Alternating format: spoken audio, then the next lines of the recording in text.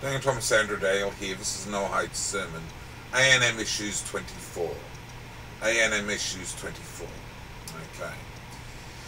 Now, for the Rainbow Bibles of the Seven Divine Fellowships and the Assemblies of Faith, and the Rainbow Bibles of Biblical Noahides, the Canberra Biblical Noahides, they have their own little. There's the Unifying Rainbow Bible, the ANM and CBN Rainbow Bible, but there's also the individual Rainbow Bibles. And, currently, there's still works in progress, but I'm mostly finished on some of them, I think. And I've got it in my head a sort of a minimum idea of minimum amount which I need for a smaller AOF Rainbow Bible and so forth. And there's a minimum amount of content which has to be in there. Okay, but for the Noahide Videos Bible, people who bother to look at the notes in the section under the video, copyright ANM and CBN, the year in the Haven in the ANM calendar as well. And a lot of the time, sometimes on earlier videos especially, it's specified which fellowship it goes for, but generally the universal sort of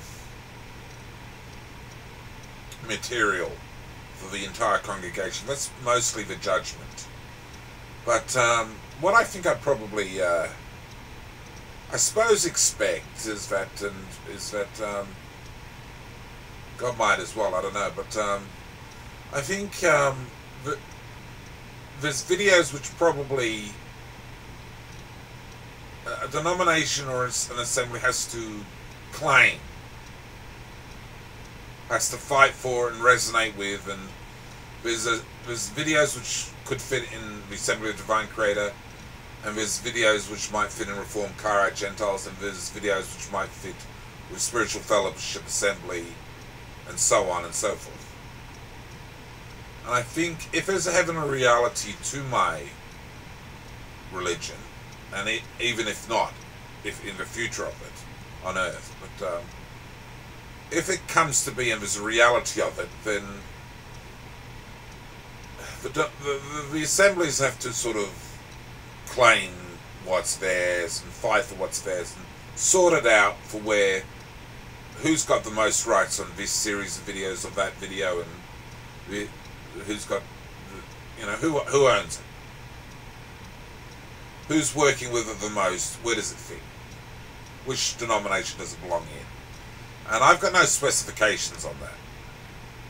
I think it's up to people of the ANM and CBN and Ministry of Job and Danialism, if it ever comes along, and the Ancient Text Ministries, which is now an idea as well. And all those are sort of connected to the Karaite Adamite Noahide deal. And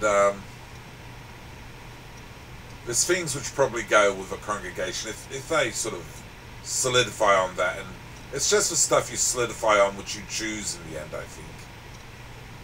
If another congregation really loves it, perhaps you should leave it with them, but if you really love it too, perhaps you should fight for it also. But I don't think you necessarily need to take an interest in absolutely everything I've done in every denomination, but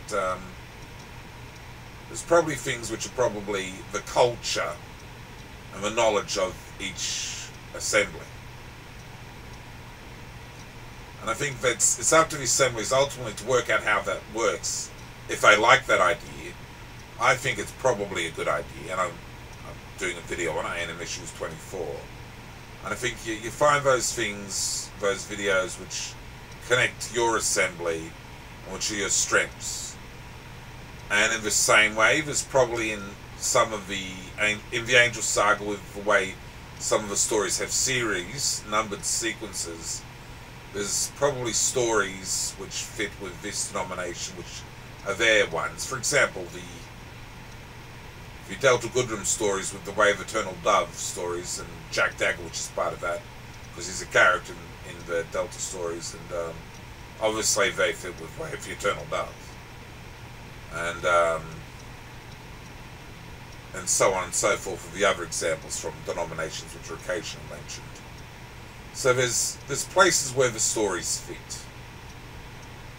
There's places where the videos fit, and I think you've probably got to find the stuff which is your stuff. I don't think you really need it all, but you find the stuff which is your stuff out of the general mass of the regular stuff for the congregation as a whole. There's probably stuff which is for your denomination, and probably even individualized to some degree or extent. But that's for the life of the assemblies to work out for themselves.